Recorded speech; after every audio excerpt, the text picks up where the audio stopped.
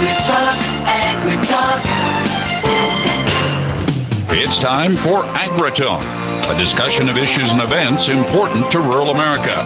Here's Mike Adams. Hello, everyone, and welcome to Agri Talk as we broadcast from the Iowa State Fairgrounds in Des Moines, opening day of the 23rd World Pork Expo. We'll be here today and tomorrow talking with pork industry leaders about a number of issues facing the industry, the accomplishments, the successes of the past year, and the challenges that the industry still face. And we have quite a few of those challenges. They're concerned about feed costs, feed supply. They're worried about trade deals not getting done. So there are a number of things we'll talk about. And we'll talk about some of the initiatives that the pork industry has underway, such as the We Care initiative, helping to communicate the message of pork production to consumers today. So we'll be getting to all that on our program today and tomorrow. But we're very happy to kick off the program today with a very special presentation, our third $500 presentation to a food bank, thanks to the folks at Syngenta, part of the Helix GT Weeding Out Hunger campaign that we're very proud to be a part of. They presented us with $1,500 back at Commodity Classic. We have split that up into three different 500 donations to the food bank in Illinois and in Missouri, and now we're here in Iowa,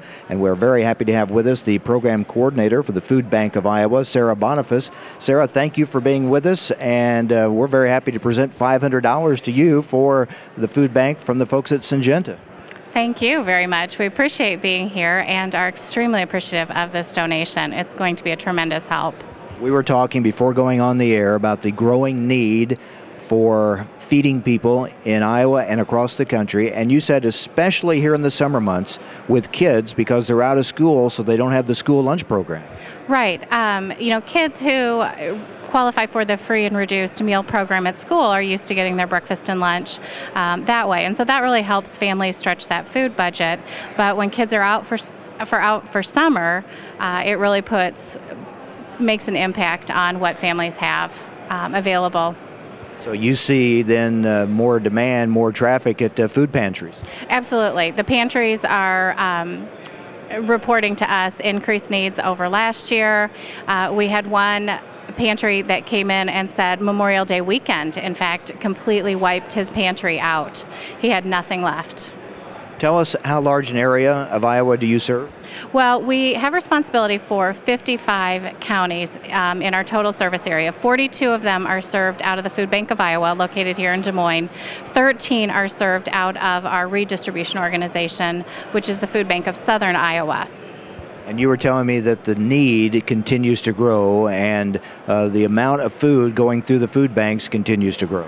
It does. From July 1st of last year through April 30th of this year, we have distributed so far 5.8 million pounds of food. It's a 21% increase over that same time period the year before. And you were also telling me it's an especially big challenge to get the food to the people in rural parts of the state. It is. Many rural areas won't have a summer feeding program. Their pantries rely more on families coming in for needs.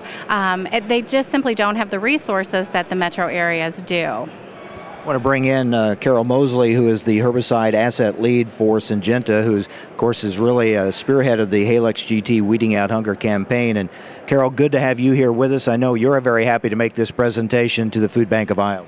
I am, Mike. It's really great to be here. It's good to visit with Sarah. Again, we've actually visited before, but we appreciate the opportunity on behalf of Syngenta and Helix GT Herbicide and AgriTalk to present this donation to the Food Bank of Iowa.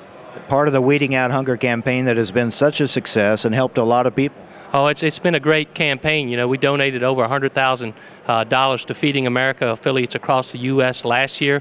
We anticipate doing that this year. We continue to do that based on Helix GT sales, and the way things are going right now, Mike, it looks like we're headed in the right direction in terms of making at least a $100,000 donation this year. And it has been eye-opening to me just how great this need is across the country. It has for me too, and the need has increased, but the need was there even before we got into the recession, and we've just seen a growing need associated with needy folks visiting food banks across the U.S. Since the recession hit, but even before then, we were in a position to do that, and we thought in conjunction with Helix GT and continuing to launch and grow that brand that we use it as an opportunity to work with Feeding America affiliates across the U.S. to bring recognition to the hunger problem. You know, that's one of the primary things that we're trying to do here, so people can go to the feedingamerica.org website and understand a little bit more about needs across America. It's a great program, and Syngena's to be commended for it. Sarah, we've talked about the growing need out there. What about donations, the giving? Is that stepped up or held about the same? Donations are holding about the same.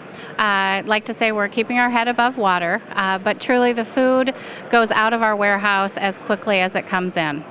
And how can people give? If they want to give, how do they give? What do they give? Give them some ideas.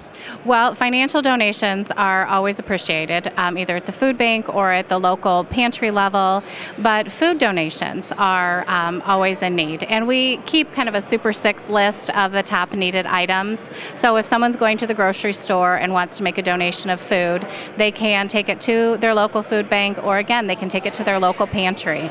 Is there a challenge to get the information out for people that need this service, need this food? They may not know how to access it or take part of in some of the programs that are available to them. Very true, and we're seeing more and more first-time users for pantries, people who have never tried to access the system before.